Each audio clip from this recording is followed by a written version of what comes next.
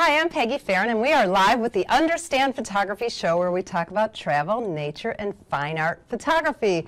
Welcome to episode 46 with travel and landscape photographer Robert Chaplin. Hey, did you know that if you're not watching this live on Facebook, you can also watch this on YouTube later, or you can listen as a podcast on iTunes. Just do a search under the Understand Photography Show. At Understand Photography, where we simplify the technical, we've got a few things coming up. We've got a ladies-only weekend coming up September 15th through 17th here in Naples, Florida. So if you've ever want to, if you're in Florida, you want to come around over for a kind of a staycation, come on over, fly down for a nice weekend. It's limited to 3 women. We start with a shooting in manual class, and then we shoot in manual the whole weekend, but we stretch you, man. You're going to learn night photography and all kinds of cool effects. We're going to go out on a boat. It's an amazing weekend, limited to just 3 ladies. So check that out on our website at understandphotography.com. Joe Fitzpatrick is leading our Everglades 4-day workshop, January 25th through the 28th. And Joe is also leading a trip to the Forgotten Coast in Florida. It's in North Florida. Going to be staying in Apalachicola. That area is so beautiful. I discovered it two years ago, a year and a half ago, and I was like, oh my God, we had to start doing photo trips here because it is amazing, amazing. So it's in April, but we don't have the exact dates yet. They'll be on our website soon. Our Photoshop Elements class is still on pre-order. It's an online class with a bunch of short little videos. Each video is 3 or 4 or 5 minutes long, so you watch a little bit, do a little work. Watch a little bit, do a little work. It's such a great way to learn. You know, we've had great success with our Photoshop class and our Lightroom class online, so now we've got a Photoshop Elements class coming out August 1st, so you can pre-order it through July 31st for an extremely cheap price. I'm not going to say it because this is going to be on YouTube for a long time, so you have to go on our website, check out the price. You'll be amazed, and you have it for life. Even if you don't have time to take it right now, the class right now, you have access for the life of our business anyway, and hopefully that'll be a long time. And then, of course, our signature course is the 4 weeks to proficiency in photography. That starts September 7th. That's an interactive course with a teacher, me. So I'm going to make sure you do that homework so that you really, really learn what you're doing. So anyway, my guest today is Robert Chaplin. And welcome. Thank you for having me. Robert is mostly a landscape photographer. Primarily, yep. Although he's very, very diverse. So we are going to talk about a lot of the different things that he has going on. He specializes in workshops in the Everglades as well as his fine art photography. But he also does workshops in other cool places like Iceland and Northern Lights in Alaska. I was going to say Africa. No Northern Lights in Africa, I don't think. Not this year. Anyway, well, let's just get into it. So how did you get started in photography in the first place? Was it a hobby, or? Well, like most everybody, grabbed a camera at a young age. I borrowed a friend's Pentax K1000. I ended up with one at the age of 17. I actually still have it. I use it as a teaching tool. But then, real life kicks in. You got to get a real job. You got to work. So the Everglades have always been my passion. I've fished. I've hunted out there. Spent a lot of time guiding people out there. You said you were born and raised in Miami? Born and raised in Miami. That's a real Florida cracker. Apparently, yes. And so the Everglades is our backyard, and I love it. It wasn't until about 2009, I want to say about 8 years ago, that I got an opportunity to lead workshops for a company called the Nature Workshops. Now, how did that come about? Well, how did you know about them know about you? I'd been attending workshops with him for probably 10 or 12 years. Oh, so you were a customer. I was a customer of his for a long time. His very first workshop he did in the Everglades, I was one of his attendees on that. Oh. So got to know him, got Roger DeVore as the owner, got to know him, become friends with him, and he gave me an opportunity and I took it. Oh, wow. So that was the beginning of a whole new career. Beginning of a whole new career, yeah. So, because now you still have a business, but you kind of let your wife run the business so that you can pursue your love for photography. Is that how it goes? I guess I would say my wife supports me, yes. You're a lucky man. You have no idea. And we just celebrated our 35th wedding anniversary. Happy anniversary. Yeah, well, thank you very much. That's Thank awesome. you very much. Good for you. So no, she's back holding the fort down while I go out playing around. Oh, so now you lead how many workshops? How long? So 2009 you started doing the workshops? 2009, and it's kind of grown from there because until about a year ago, all the workshops were in South Florida and the Everglades. Okay. And so it's grown. At one time, I advertised a workshop a month and realized I wasn't getting the amount of clients that I needed. So I went back to advertising 4 workshops through the nature workshops. So I have I have a South Florida birds. Bird time is beautiful down there. Oh, yeah. Or down here, an Everglades experience where I take you on sluice logs and swamp walks. Lightning, summer skies and lightning workshop. I want to take that one. Oh, just come on down. We'll be having a field trip, I think, soon with the camera club. Come down, we'll take you on that. They invited me, but I'm going away. Oh. I was like, oh my God. Yeah, and then I have an Everglades After Dark workshop where happening during the Perseid meteor shower where we go out and photograph all night long for 4 nights. All night long? From what time to what time? I usually pick the guest up at the hotel about 8:45, and we come back whenever everybody's passed out or done. So sometimes we shoot to sometimes we shoot till sunset. It depends on the group. Sunrise, you mean? Sunrise, I mean. Yeah, sunrise. Whoa. But most of the time, as soon as we start to get maybe to the blue hour, if everybody's tired, so we're looking at 4 or 5 o'clock in the morning, we'll work our way back to the hotel. You know, I did my very first Everglades night photography a month or so ago. I told you about my friend Chris Hopkins. Yeah. And so Chris, Joe, and I went out, and it was right when the Milky Way started to become, better view. Mm-hmm. And so I don't know, it was a month or so ago. And I was like, oh, I had such a day. It was a Friday, so that's my show day. Show day is a busy day for me. Mm-hmm. I got all this other work to do and get ready for the show and have the guests and all this other stuff. And I was like, oh, I don't want to go, but I made this commitment, so I have to go. I'm so tired. I'm not even going to make it. Oh, holy cow. I got out there, and it was like, Chris is like, okay, I got to go home. I'm like, what time is it? It's like 1:30. I had all this energy because it was so much fun. Yes, yeah. Although I don't know if I could have made it to sunrise. And the way we do it too, because along with just the night skies, the meteor shower, the Milky Way, we're doing time lapse. So with meteors, you don't chase them. You set your camera up, nice composition, and you just lock your cable release on a 20-second, 30-second exposure, depending on the lens that you're using, and you let it go. And we'll shoot for 2 hours. So if somebody's tired, they could really lay their head down in the truck and relax until we go pick the cameras up. So people that go out and shoot a lot of the meteors, they chase them. They see one, they move their camera. We set up, kind of set it and forget it, and after 2 hours, we'll pick the cameras up, move to a new location. Okay. By then, the Milky Way has changed.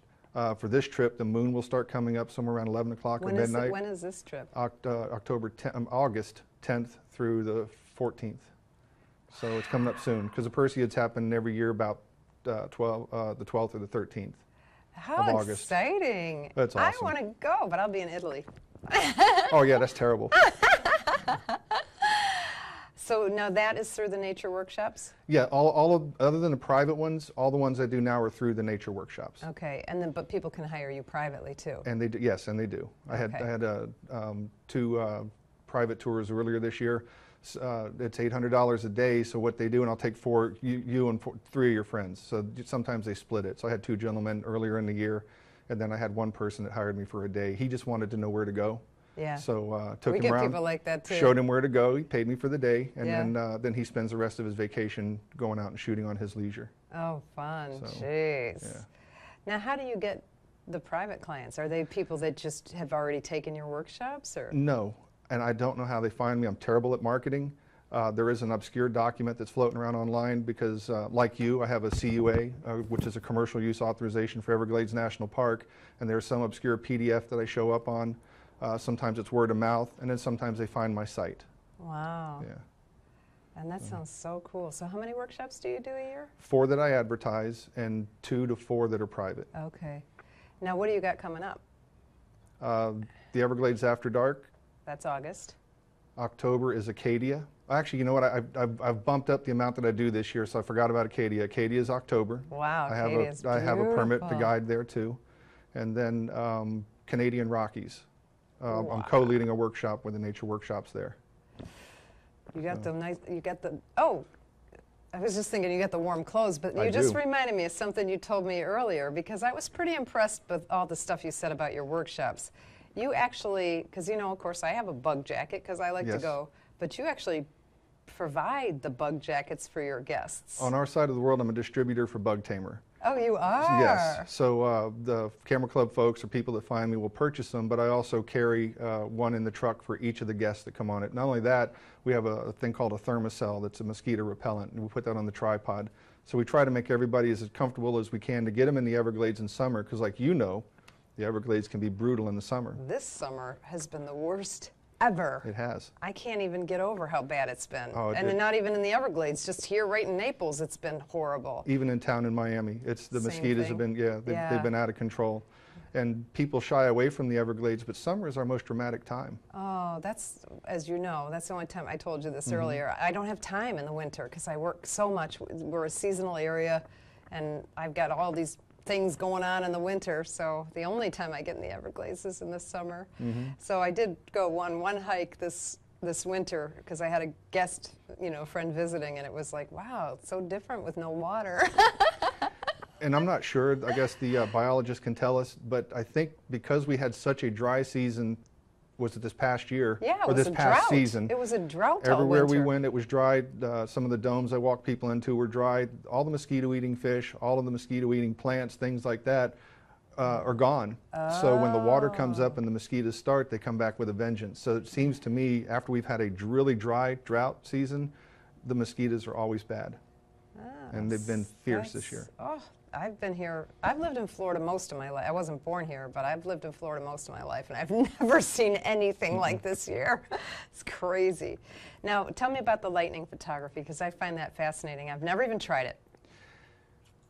Lightning photography is a blast, and we all know how dangerous lightning is, so that's one of the challenges of it. But we use, and anybody that signs up for it gets a lightning sensor. Different companies make it, but I provide a lightning sensor, or they get one as part of the workshop. So we teach you how to get set up. We go chase storms. I have an app on the phone called Lightning Bug. I encourage everybody to put it on their phone so we can watch the storms together. And then we go out and try to get beside one. We set up, we compose the shot, and depending on how far away we are, we all pile back into the truck for safety's sake. Do you make them sign like documents that if you get killed by lightning, it's your own problem? It's actually interesting that you say that, because we all have, even when you do your workshops, I'm sure you have a Mine is funny. If somebody said, because it says, oh God, what does it say? We're not responsible for something injury or death. And they're like, or death? Yeah. Well, but that's what it says on mine. I told the attorney I'm going to start doing lightning workshops. And so he took the release, and it says that too. And there's some things if you just want to shoot from a boardwalk, it's one thing, but you don't want to ruin the element of being in nature and the exposure to our unique wilderness. So anyway, and it did say death, but then the attorney modified it so it says including death in parentheses by lightning strike. So it doesn't stop people from wanting to go out. We work as safe as we can, but there's always that Now, what are some safety precautions that you take? You can't shoot an embedded storm. Try to stay as far away as you can. The camera that I brought, because I may photograph lightning on the way back if the storms hold, is a 28-300, and you want to get beside the storm, watch the storm go by, because then you can compose your shot and let lightning happen in the storm. And this app tells you where to go, basically? Or it tells you where the storm is, so you can move over to the right of the storm or whatever? It's radar is what it is. And then it also has... And what's the name of the app again? WeatherBug. WeatherBug, okay. And we'll put that in the show notes. Yeah, and but it's also got a feature that shows you where the lightning strikes are happening too. But, and then so we try to get out, work as safe as we can, stay away from it, because if it's coming at you, it's advancing too quick and you're going to get wet and your gear get wet. If you can pick it up where it goes sideways to you, you could set up, you could watch it go by, sit in your vehicle and let the camera and the lightning sensor do the work. And do you cover up the cameras just in case? Some people put those little rain jackets on them, but in my mind, if I'm close enough where my camera gets wet, we don't need to be shooting there. You're too we need close. to move. Yeah. Okay. Wow. Yeah. And you can pretty much, 99% guarantee there's going to be lightning, or 100%? No, I can't. I can't guarantee lightning. Today, coming across, there was places I could have stopped to photograph the storm that I hit coming out of Miami. That first workshop I did was called the Lightning Workshop. And then a gentleman who lives in Fort Myers had come on it, and we didn't photograph lightning till the last 15 minutes of the last day. Oh. And so he said, I had a great time. I've never gotten so many good summer sky shots of the Everglades. You should rename it the Summer Skies and Lightning Workshop. So I renamed it for, he's now a friend, Pete Seidel. And the next year he came, and I think we shot lightning every single day. So he showed up twice for it. So when we have days like today, you could see lightning, but you don't always get to photograph it. What we look for are the isolated cells that tend to pop up, and not when we get these real big storms that blow across. Because you had something build up over here that made its way to Miami today. Yeah, it rained first thing this morning. Crazy, crazy rain. So, wow. So that's so fascinating. It's like chasing tornadoes in the Midwest, but down here we get to chase our dramatic skies and our lightning. Wow, that sounds really, really fun. So do you have any other tips for like that type of photography? So what else do you do when you say summer skies? Is it just, so I just thought you could guarantee lightning. It rains every single day in the Everglades, doesn't it, in the summer? Sometimes it does, sometimes it don't. One year we had a real bad dry season we had like the Sahara sands blow over us, I think, and the atmosphere just didn't have the ability to make the storm. So there was one year it was a slow year for it. Wow. But no, the tips are just be safe, use a lens. I like to use zoom lenses so that I could either, if the storm's far enough away, I could push out to it, and then find somebody's lightning sensor that you like to use. Okay. Now, how does the lightning sensor work? It senses the pre-flash of lightning, and it fires the camera. That's cool. How much does one of those cost in general? I know that there's a range. There's a range, anywhere from $120 to $300, $400. The one that I give to my guests on the workshop is by Lightning Bug. Yeah, that's the one I've heard of. Yeah. And I think they had a booth at the last conference that we had here. Oh, okay. So, yeah, so I switched over to them, and it works just fine, and we go out and have a great time. That sounds so fun. Although I don't know. Although I've been overcoming a lot of my fear. we work out of the vehicle quite a bit if you can get to the storm and set it up. So how many people go on these? The Lightning Workshop is limited to 4 because that's what I can carry in the truck. Well, that's what made me think of it. Yeah. And see, on the other workshops with the Nature Workshop, you could choose to ride with the instructor or you could follow the instructor. The Lightning Workshop, it's built into the cost. You're riding with the instructor. I see. So when I say pile in, we pile in. Okay, yeah, 4 people in your truck. That'd be a little tight. Yeah, it's not so bad. The truck's got a lot of room in it. Yeah? He's got a big monster truck for the Everglades. Now, do you have a favorite location for that type of stuff? Everglades National Park. Yeah. And only because the way the road weaves through the park all the way down to Flamingo, it'll take you north, south, east, and west. So we've actually photographed lightning on one side of the storm, driven through the storm, and then photographed rainbows on the other side. Oh, how cool. So it's a great road for that. Oh my gosh. Yeah. Now to lead a photo workshop, you and I both know you need a permit to do that. But can somebody just do that without a permit? Absolutely. They don't need a permit just to do photography. No. Now, as long as they don't take out models, or they're not going to do any damage to it, or they don't need special access. Matter of fact, National Geographic just finished a video that they did in the park out there. So they were out there for quite a while, and I think for what they did, they needed a permit for it. Yeah, I would bet. But for guiding people, you need it. But if you're just going to go out and shoot and have a good time and create fine art, you don't need a permit. That's good to know. So, what else do I want to ask you about? So you do a bird photography workshop too, though. I do. When is that? January, February? It's February. I was going to say, that's when the birds are there, right? Well, I moved it for the Iceland workshop, so I'd have to look and see what the dates are, but it's in February this year, or next year, 2018. Is the Iceland in January? Is that end of February, or middle of February. So we're going to Iceland in 1 month. Yeah, and we're going to Iceland in the wintertime. So some of my friends and guests have been on workshops when we went to Fairbanks for Northern Lights. They want to photograph Northern Lights in Iceland. So that's what prompted it. Was I had a handful of people say, "Hey, I'd really like to go to Iceland to photograph Northern Lights. Can we set it up?" And I called the Nature Workshops, and he said yes. We'll use. If he's not there now, he just come back. He goes in summer. Has been going for a handful of years. So he said we'll set one up in the wintertime. Yeah. So he already kind of knows the area too, then. Yes. Yeah. So he can help.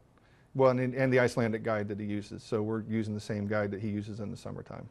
My son went on his honeymoon there. Oh, really? To Iceland. 2 Florida kids, I guess. They wanted to do something different. January. Yeah, oh, that's awesome. Crazy. I was like, you're going where? And of course, it cost them a fortune not to go there, not to be there, but in clothes, because neither one of them had any winter clothes. That's the key, is having the right amount of clothes. It worked out for me, though, because I took a trip, not that far, but I went to Savannah in February the next year. And it's winter in Savannah, Georgia in February. And thank God my daughter-in-law had a coat I could borrow, because I don't have any winter clothes either. One of my goals in life is to never be cold. Well, how are you going to photograph polar bears or northern lights? I don't have any interest. Oh, got it. Got it. No, you're going out in the Everglades. The lightning's, that interests me. Oh, okay. But but I'll be warm. Yeah. I like to be warm. I live in Florida. I grew up in Michigan. I didn't like it. Oh, okay. No offense to Michigan. I love Michigan in the summer. Yeah. But I don't like to be cold. All right, so what else can we talk about? So what kind of, do you have any special equipment that like is your favorite equipment for your different subjects? Depends on where I'm going. With the birds, I have a 300-2.8. I put a 2x teleconverter on so I can get in tight and close. And most of the places we go, like you guys do, is Shark Valley. So you get really, I mean, you can see 20 species of birds right on that side of that road. And they're like right there. Yeah, so a lot of it depends on the subject. Night photography, I got a lot of fast lenses that I use. I'm a Canon shooter, and got a couple of Canon cameras, but... What do you think about, are you a Canon shooter, all Canon lenses, or? It's funny you asked that. Just yesterday, I received that new Sigma 14mm 1.8 art lens. And I did it, I bought it for the night photography workshop. That's the first non-Canon lens I've ever used. I just bought my first non-Canon, which is a Sigma, a year and a half ago, I guess. And I impulse bought it. Do you know who Roman, I don't even know his last name, Roman with Roman, do you know who he is? No. He's a really good speaker, so I really, really enjoy his talk. So he came here to Naples and spoke at the Camera Club. And he was raving about the 150 to 600 contemporary, because they make a sport and a contemporary. And the contemporary doesn't have as much weather sealing and all this other stuff, so it weighs much less, which is still heavy. But anyway, I bought that day because the Sigma guy was there, and I just bought it. I didn't even need a long lens, but it's a good lens. It's a nice lens. I got rid of my Canon 100 to 400 because I like this one better. Well, of course, it goes to 600 millimeters is the main reason. Right. But the Canon 100 to 400, and I think the new one is different, but the old one had the push-pull, and I could never get used to that. I just didn't like it. No. So. That 28 to 300 I use for lightning, so that's kind of a specific lens for lightning. It's push-pull, and I've had it in Alaska a few times, and because it's not as weather sealed, I've had to have it repaired. So I don't like the push-pull, and that's one of those lenses I hate it, but I like it, you know. Yeah, I just couldn't get used to it, and then I was so slow with it, you know. And Canon did change now to the 100 to 400 as a dial. That's what I thought. I thought I heard that, but I already got the Sigma, and it is a really good lens. So I haven't even put this one to use yet. So yeah, I you just got it yesterday? I just got it yesterday, so it showed up. Well, you'll have to let us know. Yeah. Maybe you'll do a review for us. Maybe. Perhaps. I'm always thinking. All right, so, okay, I want you to tell me about your abstract photography, because that's something a little unique that you do. Yeah, it's a lot of fun. So different ways of doing it. And you still got to follow compositional guidelines, color association, things like that, and movement and flow in it. But one of the things we'll do that I'll teach when we're out there is a zoom burst, where while it's exposing, get a half-second or 1-second exposure and zoom your lens. Like a 70 to 200 works great for that. I always call it zoom blur. You call it zoom burst? Zoom burst, yeah. Okay. Well, it's a burst or and then one is the vertical pan. I love that. Effect. Yeah, and even if you do night photography and you do when we shoot time lapse, you have probably 120 to 240 photos that you can use into a time lapse. If you stack those together and get star trails, technically that's an abstract too, because it's not how our eyes see. Right. So it's just a lot of fun to try to create something that's beyond the standard shot people are seeing. So if I go into an area in the Everglades where the trees have burned and they're charred in black and we got a beautiful blue sky, now you got your black and your blues you could play with. I do have one that I think is on the website. I called it Mystic Sunset. I had it in an art show 3 years ago, and it's 24 by 36. And it's pine trees with an orange sunset. I did the zoom burst, and I really liked it. Well, I had it in a show and a woman walked in, and it was off to the side. She said hello to me. She glanced at it. She goes, "Oh my God, there's a heart in that." So I changed the name to Nature's Heart. Oh. And now I ask people, can you find the heart in this photograph? Women find it more than men find it. But there's a heart, there's actually a heart shape in this photograph. You know what? You just reminded me of something that I get this advice, and I give this advice on a regular basis, and so many of the great artists are good at this. You need a story with your art piece. Yes. And that's a story. Yes. I mean, that's a good story. And plus you've got, especially if you're doing an art fair, you've got a conversation piece. Correct. To kind of draw people in and get them involved in your artwork. That is great. Now, do you do a lot of art fairs, or? Not this past year. Previous years I've done a couple of art shows, but this year I've had 3 gallery exhibits. Okay. And people have picked up images out of the gallery exhibits too. Okay. So yeah, and everybody that buys one of mine, because of the way I print, they get a certificate of authenticity, and they kind of get the story and the thought process for the shot. So you're right, it's important to have a story with your image, because people will connect with it. Yeah, I mean, that's great with the heart. I Yeah. love that. Yeah, Is that picture on your website? I think it is. I think if you go to, Or I'm almost positive maybe it we is. could put it in the show notes if you know where it is. If you'll send it to me, I'll put it in the show notes. I'm wondering if it's one I sent you, because you used 2 or 3 that I sent you, and I sent you 5. My favorite one was the one that you have on the cover of your book, which we're going to talk about soon. Yeah, the Z tree. I love that I picture. will send you Nature's Heart. If I haven't, I will send that to you. That's just a great story. Yeah. So I like abstract. I really do. So I want to hear about, you told me a story earlier today, and I want you to share it with our audience about selling your work, because you had an interior designer who approached you about your beautiful landscape work. Yes. So tell us about that. Tell me that story. An interior designer saw one of my pieces. I have one called Sunset Alligator, and Gator alum are buying this. So it's a 60-inch by 24-inch piece, and it's basically a silhouette of an alligator with a orange reflection on water. Okay. Told you that to tell you this. An interior designer came and saw it and said, "Who did that? I'd like to speak to him." So she reached out to me, I talked to her, and my wife and I went to meet her, and she said, "Bring me a bunch of your work." And so I print on canvas. So most everything was rolled up.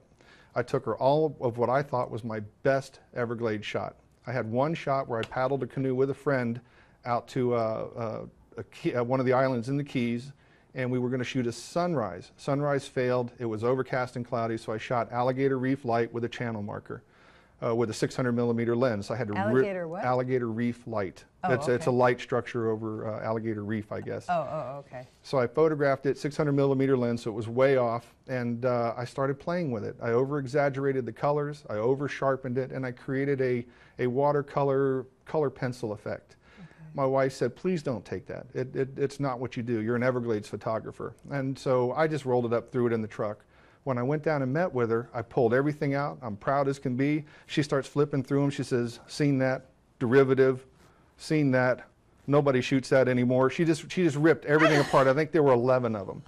Oh and, my God, your heart got, must have been like sinking to your stomach. I could take a critique. I really can. Really? It was okay, yeah, because if it doesn't... somebody being that harsh? Yeah, even if it doesn't work. Those people over in Miami are a little tougher. Oh, she was brutal. I loved her for it. But anyway, so I said, I got one more piece in the truck, and I said, let me go get it. And I ran out to the truck. I grabbed this piece, 60-inch by 24. I unrolled it. As soon as she saw it, she goes, "I want that."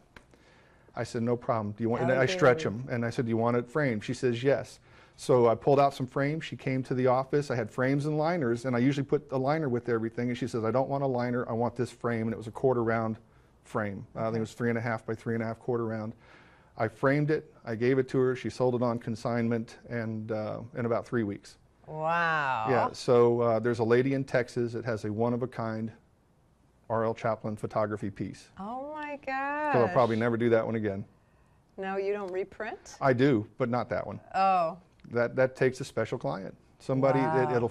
it fit their home, and she liked it, and I was pleased as punch. Now, have you done work with this interior designer again? No, they had another piece that they couldn't sell, and then they closed down about 2 years ago. Oh, that's another tough business. So. Yeah. Especially, or it might have been 4 years now. So it was a while ago that they closed down. But I found it interesting that when you're taking your best, the eyes are sharp, you got the catchlight, you got everything that we teach, the feathers are sharp, the landscape's grand with big clouds, and it was too derivative for what she was trying to do. but she knew her clients. Yeah, she sure did. She sold it in 3 weeks. Mm-hmm. Wow, that's a great story. I Yeah. love that story. So yeah, that's the tip to photographers. Don't get offended. You know, if somebody likes it, they like it. They like it. If they don't, they don't. And I judge for a camera club, so there's things I'll judge and critique. That if it's framed on a wall, I won't say a word about it. But if you ask me to judge and critique it, well, don't get offended when a judge says something. Exactly. Take it for what it's worth. Yeah. Is he full of crap, or did he make sense? Yeah, I mean, people are just people. Judges are people too. And part of the thing, you know, for us, because I judge a lot, and you've been in the business a long time. I've been in the business a long time. I get really tired of some of the same old shots. And some people have never seen them before. Right. And that's something you have to remember. And that, because I'm still a wedding photographer too. Mm-hmm. You know, as a wedding photographer, you have to remember that they were only getting married once, hopefully, maybe twice. It's not like they're seeing wedding pictures all the time. They don't know, you know what Correct. I mean, that's overdone or whatever. So it's like okay to take some of the same shots. And I think, Because some people will like them, Yes. you know? I had a guy, Joe Parisi, on the show who, he mostly does bird photography because that's what sells. Not because it's his, although he's very good at it, but it's not his favorite type of thing to photograph. He likes street photography, but that doesn't sell. right. So, Fun to look at a show or a gallery, fun to hang in your own home. It just doesn't sell. yeah, so he does a lot of bird, which of course I think he loves it. It's a social, he and Jim Roberlard, who was also a guest here, they're buddies and they go out like at least one morning a week, and it's kind of their bromance thing too, I think. Nice. Get out there and crack of dawn, take those bird pictures. Well, you're a bird photographer too. I'll photograph anything in the Everglades. Anything and everything. Anything, huh? We always find something to shoot.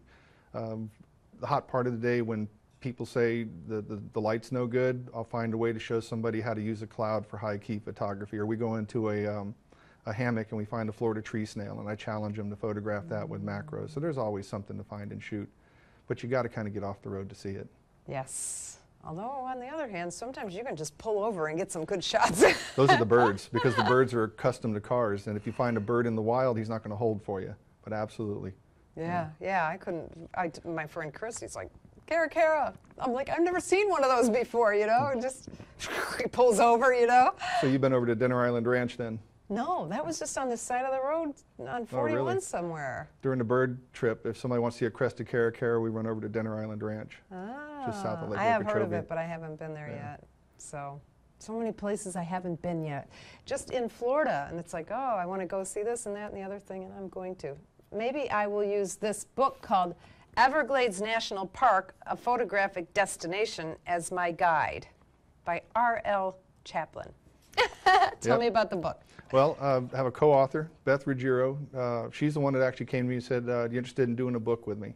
And I know the Everglades, and so the answer was yes. I tease people because I'm $800 a day for a private tour, or you could buy a $20 book and go everywhere that I take my clients. Yeah. But it has a little bit of history on Everglades National Park. It has tips and techniques. So when we go to a place, I was going to see if I could find one here for you real quick.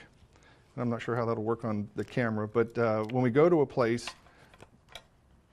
and we go to plan to shoot a sunset, and then when you get there, the sunset doesn't work out like you wanted it to work out, there's still always something to shoot. So what this has is tips and tricks on how to approach an area even if you didn't get what you were looking for. Oh, that's great. So, so on this day, I don't know how to do this with the camera, I went to shoot a sunset at Sissel Pond, but we had these Sahara sands come over us. And so what I did is I utilized the sands as a filter, underexposed by about a stop, to try to get be able to photograph the sun and find just a dead pine tree to silhouette. So it's just a way to approach photographing in the Everglades or anywhere else for that matter. That's really good advice. And by the way, you've brought this up a couple times, so I want to explain it to the audience. Believe it or not, even though we live in Florida, we get sand from the Sahara Desert, right? And what it does is it gives a haze. And so the picture that, because this is also a podcast, so they can't see what you were trying to point out, but it was like a hazy sun. Yes. And that really cool. That's really cool. Utilizing what nature gives you. Well, this summer, or was it fall? This spring, when we had all the wildfires. Yes. That brought some amazing pictures from many photographers because of that haze from all the smoke, even though it was terrible. I mean, we had a terrible, terrible time, but but whatever. So now where can someone get this book? If you want a Kindle version, go to Amazon.com and just search for Everglades National Park, a photographic destination. It could be ordered from my website, or actually if you just go to everglades.photography, it could be ordered from there. Oh, The that physical website, book, huh? I got that website. Good one. And or if you're coming into Everglades National Park and the Big Cypress, the bookstores for Everglades National Park and the Big Cypress are carrying that book. Awesome. So yeah, Everglades.photography, bookstore, or go to Amazon and search it. Now, you know, you've got something going on that I think is a good idea for like photographers. Okay, in this area, of course, we have the Everglades.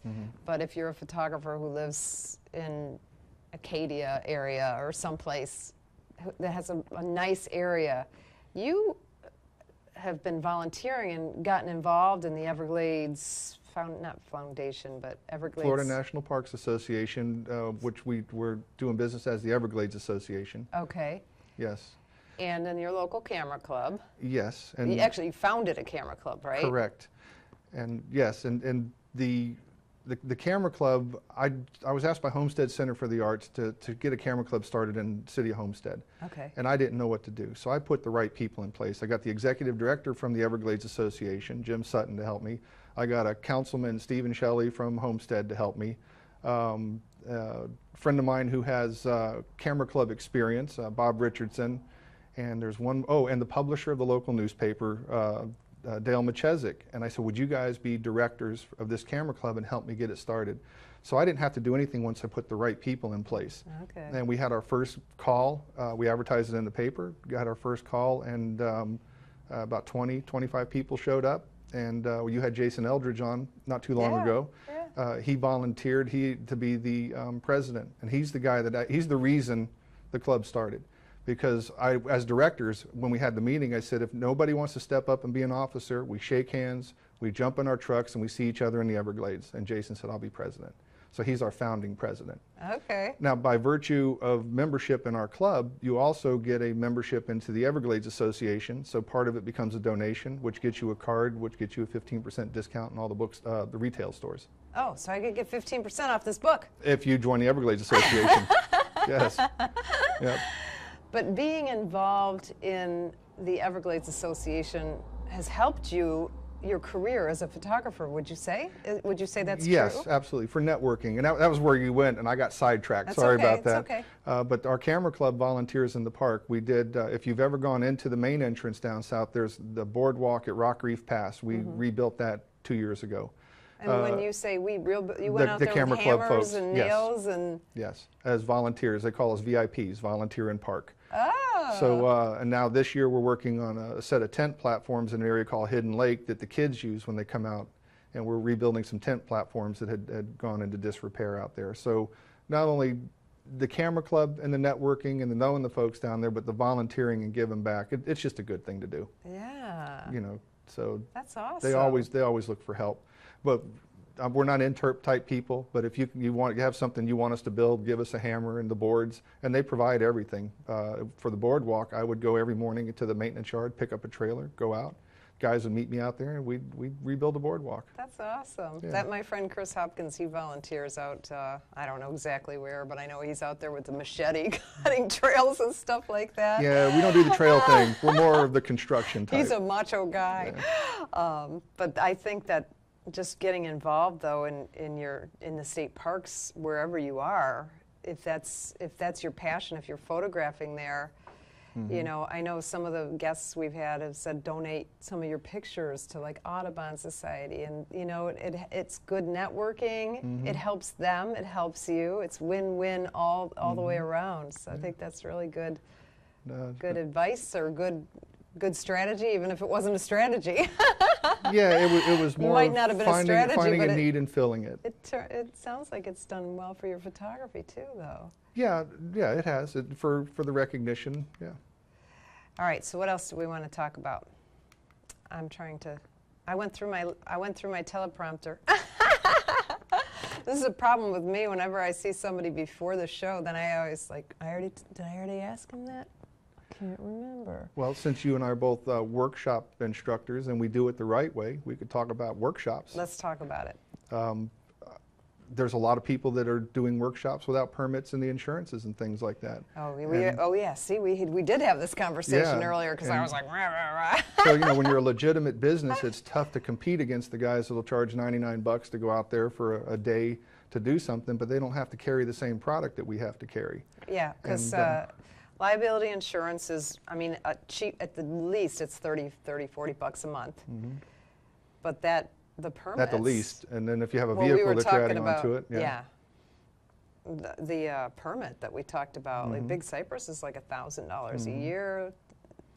Shark Valley or Everglades National Park is what? That's $350. $350 a year. $350. I mean, it's crazy. Right. It costs a lot of money to run a legitimate business.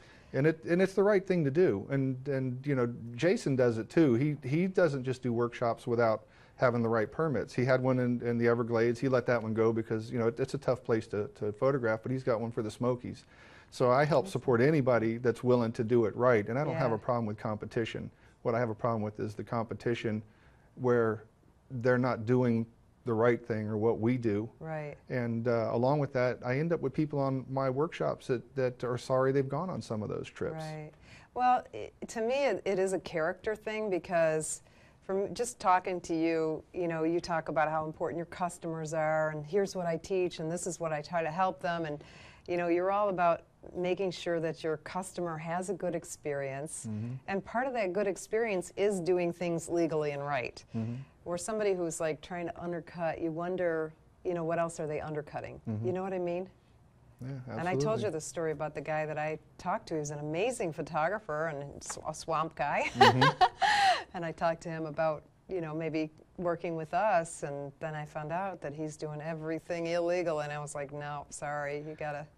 And they get away with it. And he's gotten away with it for many, many years, so but I guess it may or may not be the best experience for the customer. And then I've had folks come on the workshop, and I don't set up a tripod typically and shoot. I carry a camera, I photograph them working. I will set a camera up and say, this is what I'm seeing. What do you think? And then I'll look at what they're shooting. But I have had people say that I've never been on a workshop. Usually the workshop leader is the first guy out with the first tripod set up. He'll tell you don't go stand on those sand dunes, and he'll run up onto the sand dune. So I hear that type of thing. We hear that a lot too. So for me, it's about them, not about us, but you. Or they're using their clients to get them to a place to photograph, and that isn't what I have to do, or don't want to do that, because it's not the right service to provide. Rick Salmon just wrote an article, 2 articles actually, on his blog. One of them was what not to do on a workshop, and one of them was but it was from a leader's perspective. Right. And he had pictures of, you know, he lined his people up wherever he was. I can't remember where it was, but then you saw him reaching of course he's tall, but he was taking pictures above them so that he was behind them. They all had their tripods, and he was just hand-holding, taking pictures above them because he wasn't going to take up a spot, you know? Because, well, you're going to Iceland. He was telling me it's really crowded there now, so that's going to be a challenge for you as a workshop leader to make sure all of your people have a spot that they can get the great pictures, you know? Right, and our groups stay small, so. Now, do you have limits on how many people can come on a workshop? Well, I know how many can come for on your night photography. Four on the lightning. On the lightning. Other than that, it's 8. 8, okay. And other than, to be honest with you, I love it when I get 4 or 5, because a group of 8 is fun, but it changes the dynamic of where we can go. You don't make as much money, don't make any money, but it's nice to have a smaller group for me, because I can take them on things without impacting the environment. So if it's a group of 8, we may stay closer to maintained trails. Okay. If it's a group of 4, sometimes we'll do swamp walks if they're up to it. But the maximum we do at the nature workshops is 8, and for the lightning workshop, I keep it to 4 so we could travel together. Yeah, yeah. Mine. Well, of course, the ladies' weekend for me is only 3 because we stay in an Airbnb with 4 bedrooms.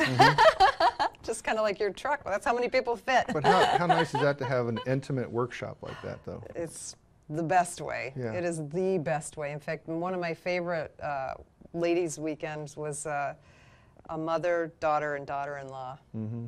And it was just great because it was like a family weekend Right. for them. And they're allowing you to share in it. That's what yeah, they're doing, it too. was awesome. It was so much fun. But they're all fun. They're all fun because everybody, when you have a group that small especially, you would just become such good friends with each other. Right. You know? And the other thing to bring to a workshop is a good attitude. You may have other people that you don't like or don't agree with. I've had people that weren't necessarily self-aware. They would walk in front of a camera without paying attention or without know that they don't mean harm by it. So you got to try to help those people realize what they're doing. But you can't let something like that upset you. And if I could share, I go on workshops to this day. So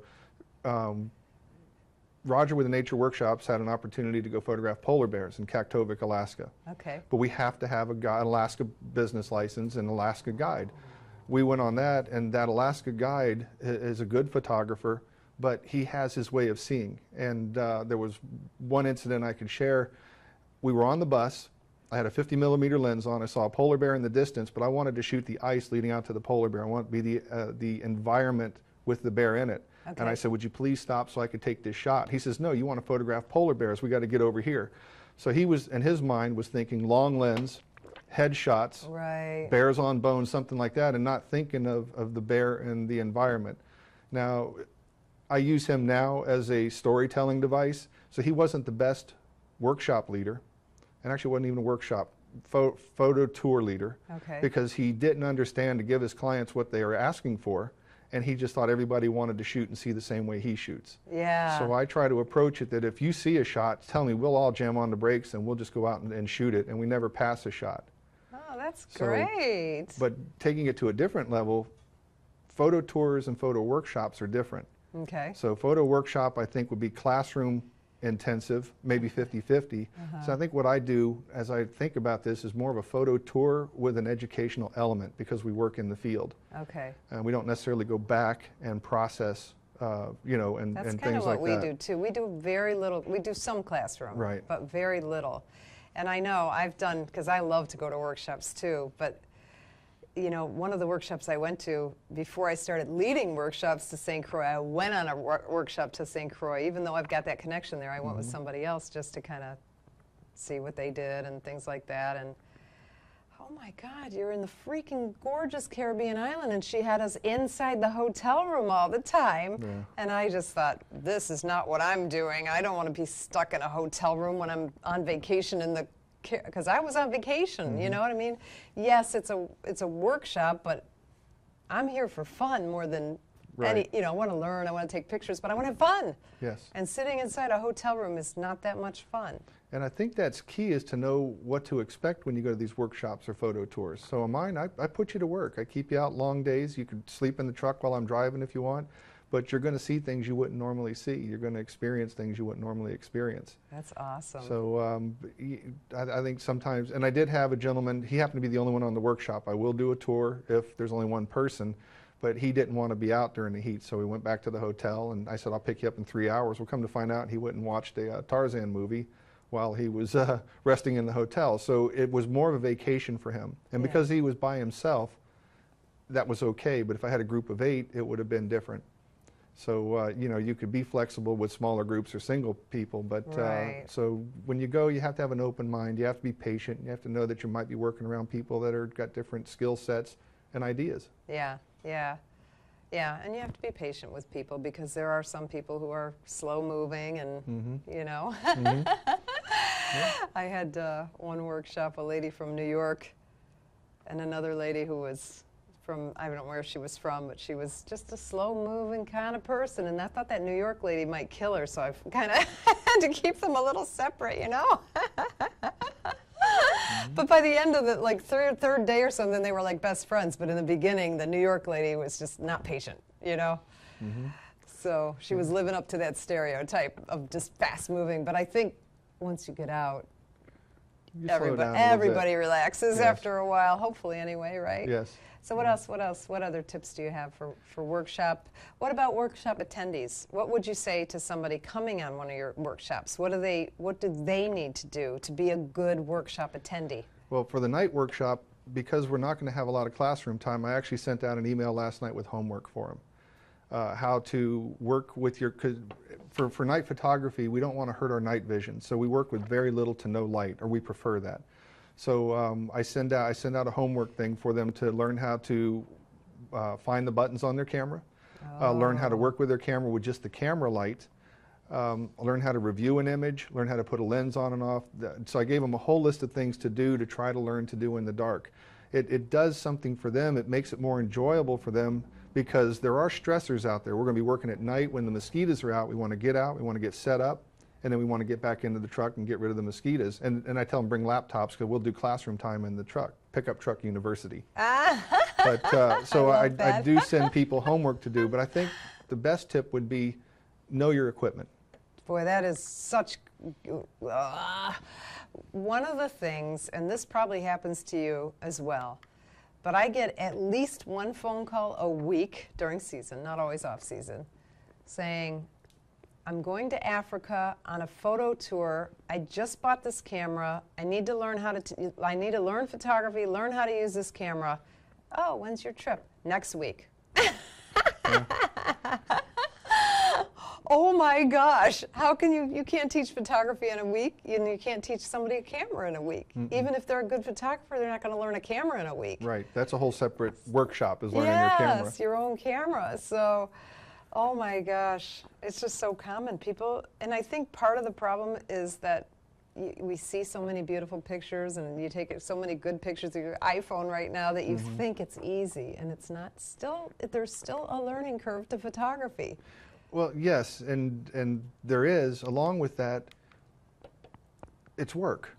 You got to get out, you got to get up, you got to stand in the water for this shot, or you got to be here with the mosquitoes for this, or when we do northern lights, you've got to be in the sub-zero degree weather for the northern lights, and you got to know your equipment. So there's enough stressors on you. If you don't know it, it frustrates you when you're trying, when you should be out creating. Well, and I told you my first night photography was very recent, and you cannot see. Chris gave me a headlamp with the red light on it, but it's still really hard to see. And I don't let them use that, or the green light. So a red light doesn't hurt your night vision. The green light lets you see, but your camera picks all that up. So if we're shooting in a group, somebody's got a red light on, it radiates out. So I try to teach everybody to. There were only 3 of us, and we're like, turn the lights off. You know. So if we could do it in the dark, and we're not hiking. If you're hiking, turn your light on. But if we could do it in the dark, nobody set up a red light, because some people will actually.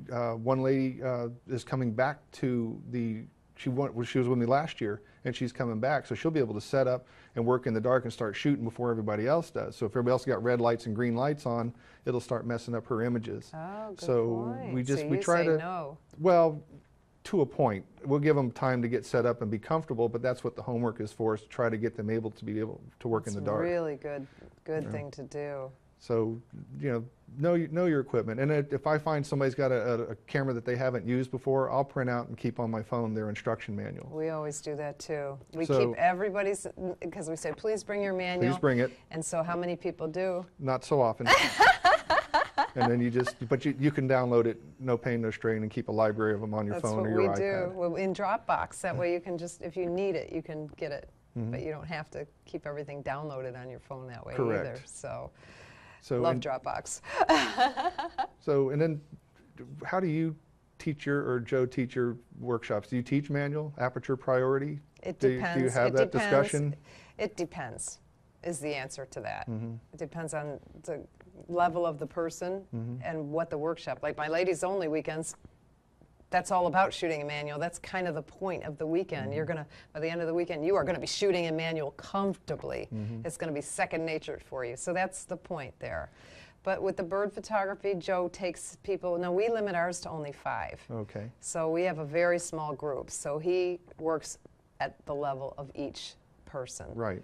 So some of them they're not going to learn manual. They're just not going to. So he'll put them in either shutter or aperture priority, whatever works for them. Yeah. Do you have a preference on that? Well, night photography is always manual. Lightning photography, because we want to try to get to a 40th or a 60th of a second at least, we try to do that. But I primarily teach to get people started aperture priority. Okay. And I have a reason for that. aperture is our most limiting setting. So let's just assume, let's say we start at f1. F1, 1, 4, 2, 2, 8, 4, 5, 6, 8, and 16. If you have a camera that starts at f1 or 1, 4, you only go into f16. But if you started at f2, 8 and went to f22, you're still only looking at 8 stops of light. Okay. So time is almost infinite, and your ISO is going to be to whatever your best ISO setting for the camera. So I have a 5 DSR. I couldn't print it at ISO 800, so I have to go to 400. So I'm working at 100, 200, and 400. Okay. My 1DX, I can go to 3200. So, but that's still 100, 200, 400. What's that? 800, 1600. So that's still six stops of light. So I try to teach people to think in aperture and ask yourself, how much depth of field do I want? You set that. Let the camera set the rest. Take the shot, check the histogram, and then use exposure compensation to get where you want to be. Okay.